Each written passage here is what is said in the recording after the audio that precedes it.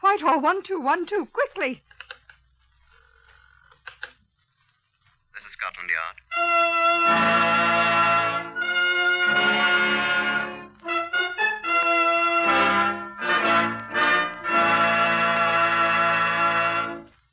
For the first time in history, Scotland Yard opens its secret files to bring you the authentic, true stories of some of its most baffling cases.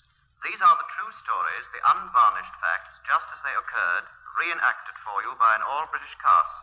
Only the names of the participants have, for obvious reasons, been changed. The stories are presented with the full cooperation of Scotland Yard. Research on Whitehall 1212 is prepared by Percy Hoskins, chief crime reporter of the London Daily Express. The stories for radio are written and directed by Willis Cooper. Here are the participants in case number 604-MR530 from the official files of Scotland Yard. Leo M. Stefanovich, former member of the Polish Navy. Yes, I deserted the Navy. Marian Konieczki, who'd fought in Spain. What I am interested in is money. Kazimir Kashuba, who was found dead. Albert Stevens, the copper's narc. It's a living. Superintendent Alistair Watkins of Scotland Yard. I must warn you that if you expect high adventure in Limehouse or sinister Orientals lurking in dark byways, you'd best turn off your wireless now. We're quite ordinary people at Scotland Yard. Professional policemen, catchers of criminals, and we don't go in much for the picturesque, the way we're sometimes pictured. However, if you'd like to see how we proceed upon a case, I'll ask you to step inside our Black Museum and meet the man in charge of it. Come in. This is Chief Inspector John Davidson, who's in charge here. How do you do? I'm afraid that the so-called Black Museum is neither black nor a museum, nor is it the Grand Guignol. We have here a large number of guns, knives, other weapons which have been used in crimes. We have also disguises, clothing, exhibits of all sorts that have helped in solving many of these crimes. I think you ought to explain, John, why we keep these gruesome relics. Yes, indeed. They're here for a purpose quite removed from idle curiosity. They're principally for the use of the men of Scotland Yard in studying crime techniques and exemplars of crime methods. They bring to life the cold words contained in our files, and they're most useful as well as graphic. For example, in this case, Superintendent Watkins is reenacting for you. Now, this is a bullet that killed a man. It was fired from this gun, 32 caliber Waltham automatic pistol. And it was Scotland Yard's job to prove that. And this, the top of an ordinary mechanical pencil. This was a very important bit of evidence. Just a cheap little metal pencil. It wasn't cheap for the man who lost it, John. Well, it cost him his life, you see.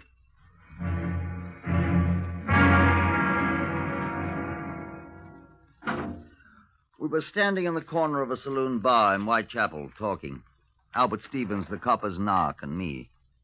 I expect you don't know what a narc is. N-A-R-K. In America, I think you call him a stool pigeon. Every detective in the world has his pet narc, and Albert Stevens was mine.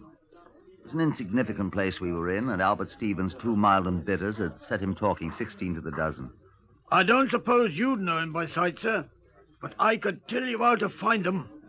That is, I've seen him about here and there. It's American cigarettes they're handing now, but they ain't got many left. And when they're sold out of them, they'll try something else. Have you got any ideas, Albert? No, sir, not yet. But it'll be something big, I'm sure of that. Do they know you, do you suppose? Nobody notices a taxi driver, sir. They've rode in my cab twice now, and they've never even looked at my face. But I've looked at them. Will you have another mild and bitter, Albert? Well, I wouldn't say no, sir. Here, miss. Fill this up here, will you, again? Will you? Thank you. They're some kind of foreigners, sir, they are. Thank you, miss.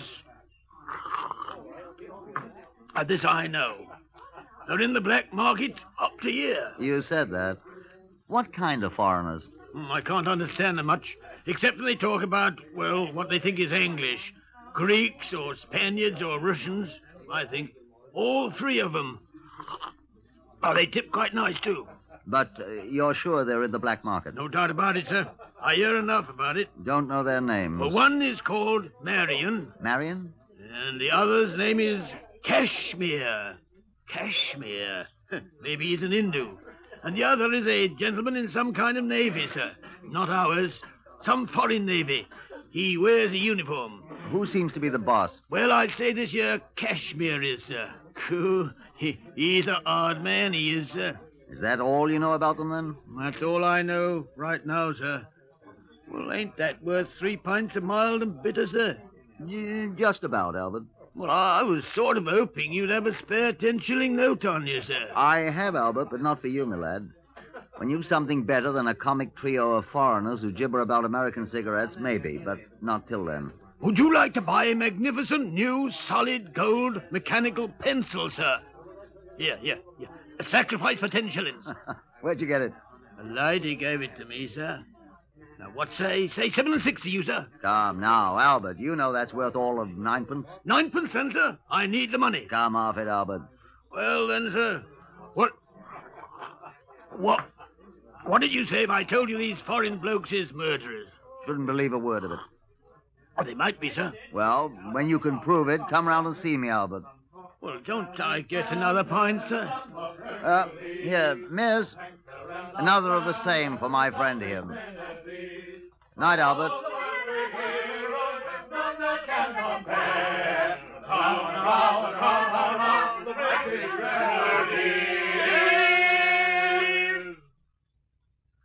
Scotland Yard next morning, I walked leisurely down the long corridor on the second floor that leads to my office.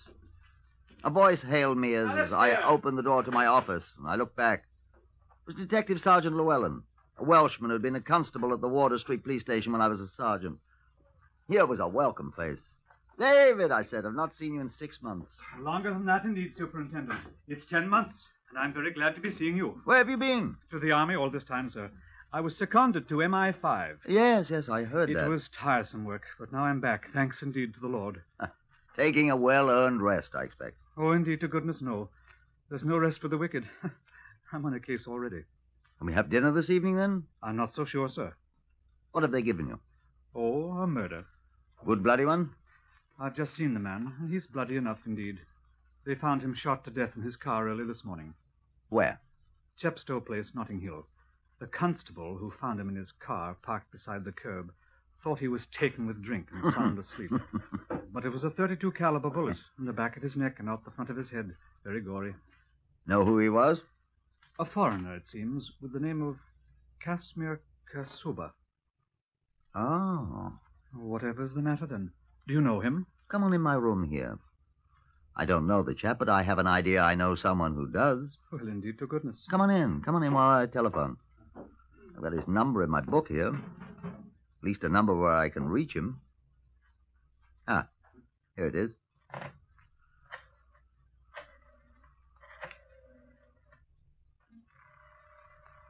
Whoever is he, Superintendent? Chap named Albert Stevens, a narc.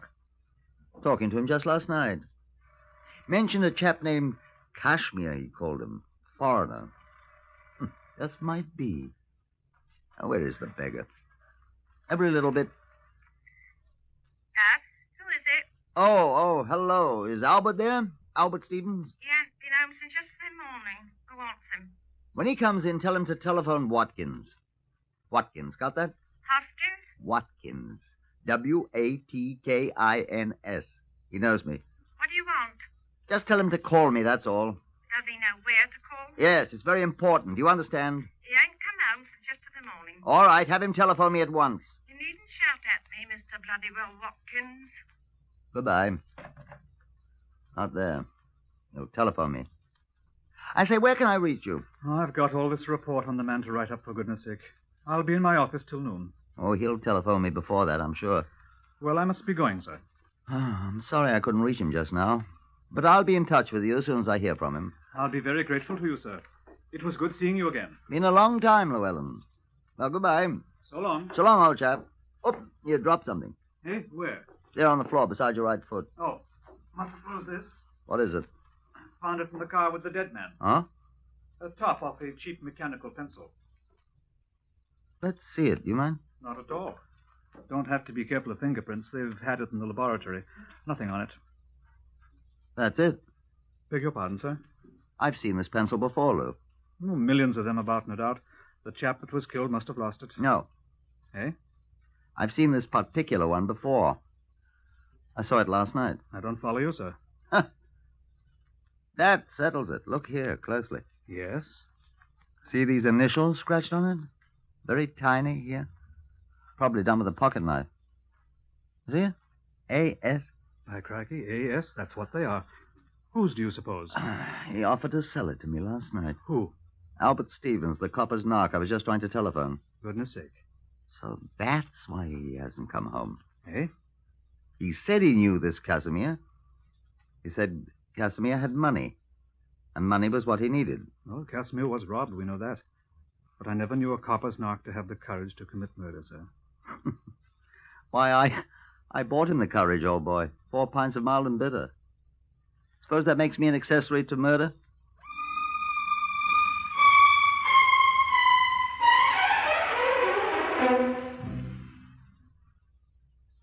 The constables who were dispatched to the home of Albert Stevens reported that he was still absent. At 11 the next morning, he had not yet come home. His wife knew nothing of his whereabouts, nor did the garage people where he usually kept his cab.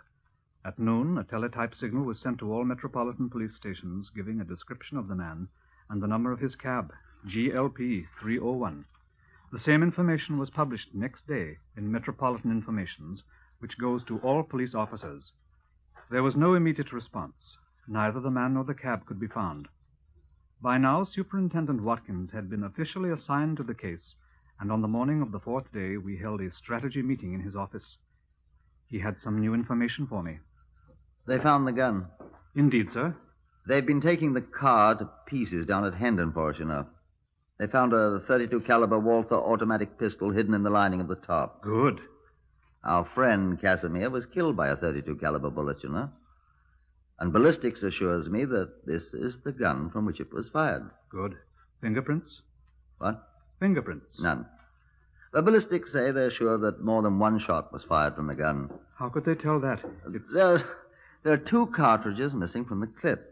And it seems they found too much powder fouling in the receiver and the barrel for one shot. I don't quite understand, but they're quite positive. They find more than one bullet? Only the one that went through Casimir's head. It was embedded in the dash of the car. Where's this other one, then? Somebody else's body, I expect. That? Whose, I say. Yes. Oh, blast the phone. Superintendent Watkins here. Hi, Watkins. Fletcher here, T Division. Hello, Sailor. Look here, we found your man Albert Stevens. Oh, good. Found him. Oh. Where was he? Sitting in his taxicab. Where? At the bottom of the Thames. What? Near Wapping Old Stairs. One of our boats found him. Is he dead? Twice dead, old chap. Drowned and a bullet through his heart. Well, so that's where the other bullet went.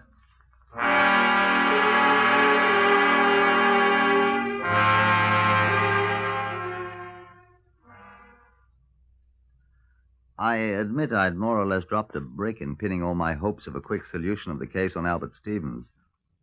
Llewellyn and I moved at once to realign our strategy. This was our estimate of the situation. It is possible that Stevens did murder Casimir, of course. Possible, but not probable. The forensic laboratory people, the ballistics people, say that the bullet they found in Stevens' body was fired from the same gun that killed Casimir. The .32 Walther automatic they found in the car. But then, who killed who? I suspect that since the gun was found in the car with Casimir, he was the last one shot, wouldn't you? Well, then, of course, Stevens couldn't have killed him. Right. Stevens must have been dead and at the bottom of the Thames when Casimir was shot. Then who killed Casimir? Obviously not Stevens. The forensic laboratory can tell us who died first, I hope. We know. How? The gun. It was with Casimir, remember? Unless someone shot him, then took the gun and killed Stevens with it, pushed him into the Thames, and then brought the gun back. Sounds silly. Indeed. Then who shot Casimir? One of Stevens' friends might have if he knew Casimir killed Stevens. Revenge. How do we know Casimir shot Stevens? Well, Besides, Stevens didn't have any friends. Except me. And I don't think I did it. His wife, perhaps? Yeah. Perhaps. Well, besides, how could she get that gun? No friends. None I know of. I knew Albert rather well. Ha. What? Casimir had friends, though. Albert told me about them. Who? A man named, woman's name, Marion. I don't know. Him. And a man who wears a foreign Navy uniform. Polish? Casimir was Polish. And a deserter. I suspect our man's a deserter, too. They were all mixed up in the black market, Albert said. What sort of black market, sir? Oh, all sorts, it appears. Why should they kill Casimir? Or Albert Stevens? Well, Albert, that's simple. They found out he was an informer, a narc. Why Casimir? Oh, people have been murdered for money before. Perhaps Casimir was cheating them. He was apparently the boss. Well, a crook who cheats a fellow crook is asking for it. Let's get on to Marion and the Navy officer. All we have to do is find them.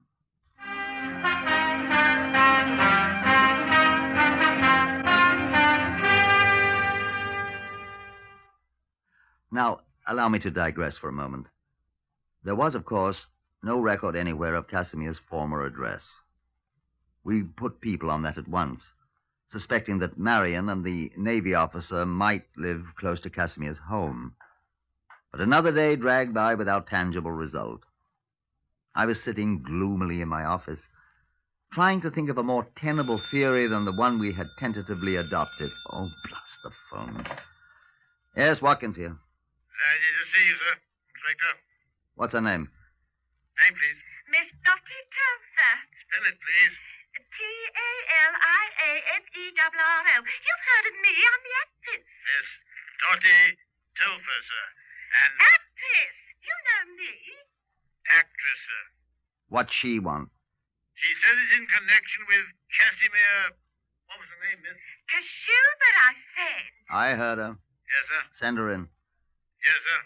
And ask Sergeant Llewellyn if he'll just step in here. Yes, sir.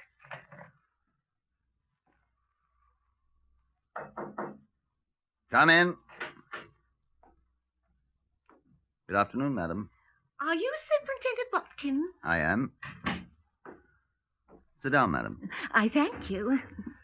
You said you knew something about Casimir Kashuba. Yeah, I saw in the Express that he's dead. Extremely.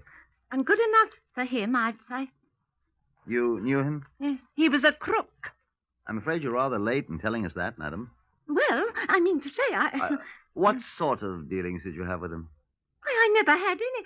Well, I mean, he cheated me, and now he's dead. How am I going to get back the £17 I gave him? That's what I want to know. Why did you give him £17?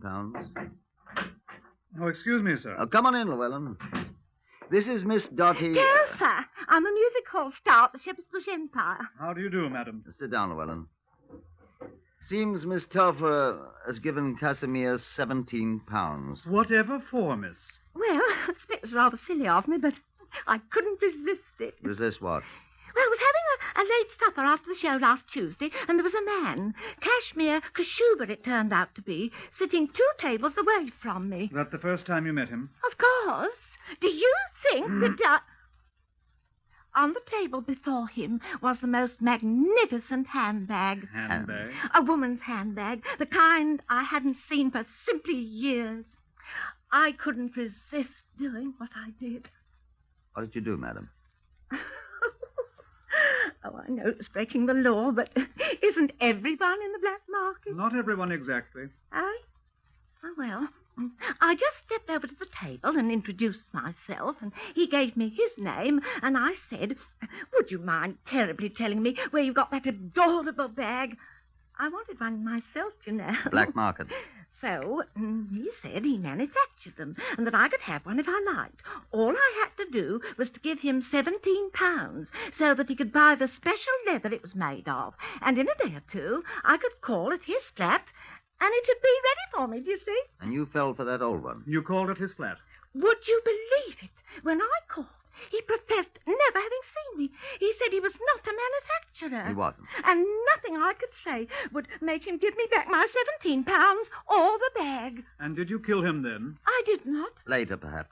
I never killed anyone in my life. I'm a law-abiding... Will you give us the address, my dear law-abiding young woman? Oh, it's in Maida Vale somewhere. I think I have it here, in my shabby old handbag. Thank you very much, Miss... Telfer. An actress, I think you said, yes. Well, that'll be all, Miss Telfer, and thank you very much. Come along, Llewellyn. Right. Yes, but how am I going to get my £17 back? The man's dead You're now. not going to get it back, Miss Telfer. What? You're very fortunate. The black markets cost you only £17. It cost Casimir his life. Ready, Llewellyn? Within 20 minutes, a Scotland Yard car dropped us at the address in Maida Vale Miss Telfer, actress, had supplied us. We interviewed the proprietor of that dismal place, a cross-eyed young man in an unusually dirty waistcoat in the red Mingus tartan. His name, he informed us, was Ian Kalbfleisch, and he had a cold. No, he ain't here. We're quite aware of that, my good man. He's dead. Did you murder him? No. Are you in the black market, too? No. May we see his room? Tain't his anymore. Whose is it, then? Another man. Who? An officer. Navy officer. Oh? RN, RNR, or RNVR? Not one of ours. Polish Navy.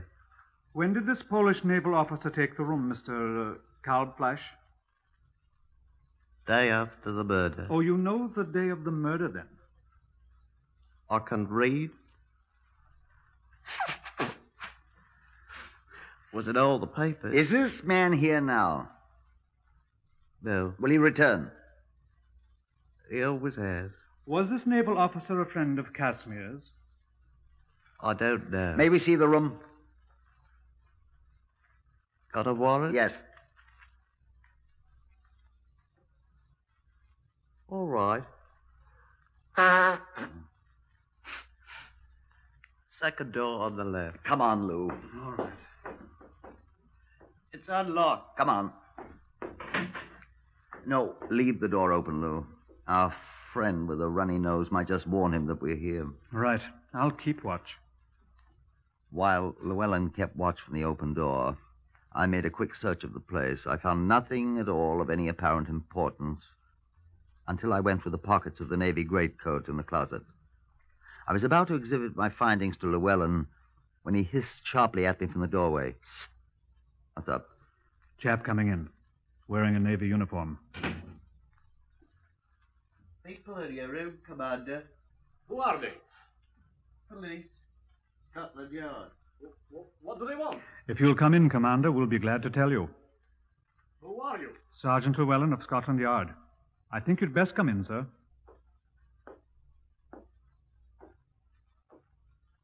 Come in, sir. What is the meaning of this, may I ask? What is your name, please?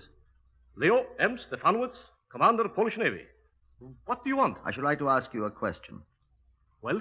May I ask you where you got this mechanical pencil, sir? I will tell you. I got it, Well, where did you get it? I didn't kill him. Kill whom, Commander? Why, Casimir Kashuba. This was Albert Stevens' pencil, Commander. I didn't kill Albert. The top of this pencil was found in the car with Casimir Kashuba's body, Commander. I didn't do it. Perhaps you can explain, then. Yes, Well? Marion did the killing. Oh, indeed, Marion. Yes, I told him not. It was Marion who did it, not me. Oh, our friend Marion. He did it. Yes, I am telling you the truth. Marion. Do you know where Marion is? I will take you to him. Yes, I will help you. He did it, and I will help you find him. Please, let me take you to him. Please. Will you please? Casimir was my friend. I'm just wondering something, Inspector. Huh? I am wondering if Albert Stevens was also his friend. Let's go and find your friend Marion, shall we, Commander? It was a quiet little hotel we drove to in the West End. Inspector Watkins and me and the commander all jammed in the police car together. The clerk nodded in a familiar way to Stefanovitz when we entered. Is my friend in? Yes, sir. Oh, don't announce us, please. We will work the lift ourselves. Get in, gentlemen. All right. Now, we shall see justice done. Indeed. The first floor, gentlemen. The door directly opposite. Here. Who is it? Leo, Marion. Where is the waiter? No one. Come in. Ah, Leo, my boy, I am glad. We are from Scotland Yard, sir. I warn you, both of you, that anything you say will be taken down in writing and may be used What is in the evidence. meaning of you murderer? What? Yes, these gentlemen have come to arrest you for the murder of Casimir. Sacre, you traitor! You coward! Arrest him, gentlemen. He is the murderer.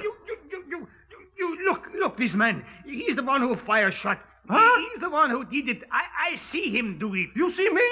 You know you did it. He is the one, gentlemen. I'm not. He should catch me from behind as I sit in front seat. I was in a front seat. He did it. Sacre! Oh, tak, topris yourself, Marian Konechny. You murderer, you thief, you... Gentlemen, Marian Konechny and Leo Stefanovitz, I arrest you both on suspicion of having been involved in the murder of Casimir Kashuba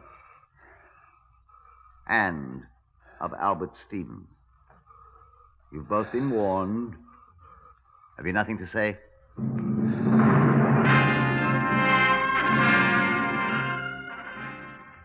At the trial, the two men admitted all the details of the two murders. Albert Stevens, it seems, had talked too much about his relations with the police, and someone in a moment of rage had shot him, and his cab had been dumped into the Thames. Walking away from there together, they'd stolen a motor car. Casimir Kashuba, who had been drinking heavily, twitted his companions about the new hold he had on them as murderers. He boasted that he'd had no part in the crime, and one of the two men had shot him in the back of the neck with a Walther automatic pistol. Each man blamed the other. The jury took 25 minutes to decide who was guilty.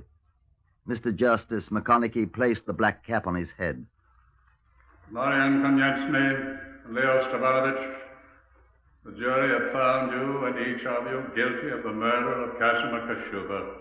It is the sentence of the court that you and each of you be taken to a lawful prison and thence to a place of execution, that you be there, each of you, hanged by the neck until you are dead, and that your bodies respectfully... The two men appealed the verdict and won. They were immediately tried for the murder of Albert Stevens and again heard the fatal words, that you there, each of you, be hanged by the neck until you are dead. The latter sentence was carried out.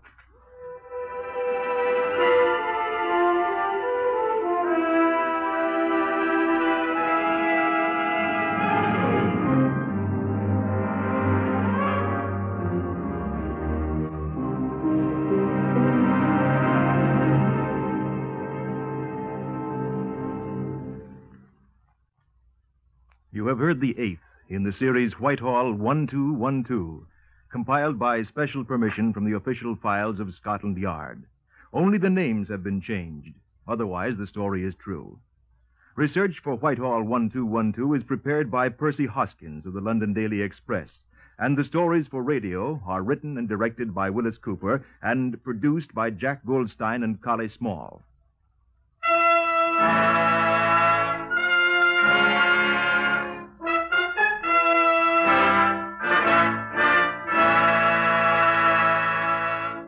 Three chimes mean good times on NBC. There's adventure zooming your way today with Joel McRae featured in another authentic story based on the files of the Texas Rangers.